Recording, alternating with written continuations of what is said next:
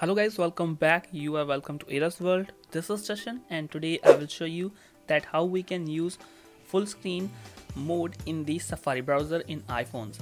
I hope you will like this video, so let's start.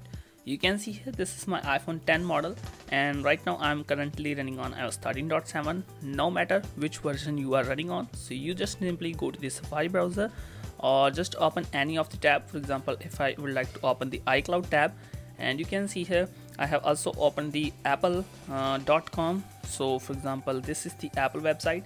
So how we can use the full screen mode, that you can see here I'm just using this screen while using the Safari, or I can reading mode through this one only. I hope you're understanding what I'm trying to say you.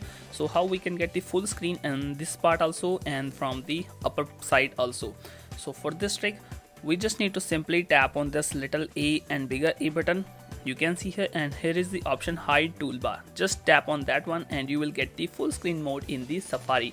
You can see here we can just scroll up, and in the while down swiping it will not go back to the previous mode. You can see here it is in the full screen mode and we can use the Safari in the full screen mode just with the one click.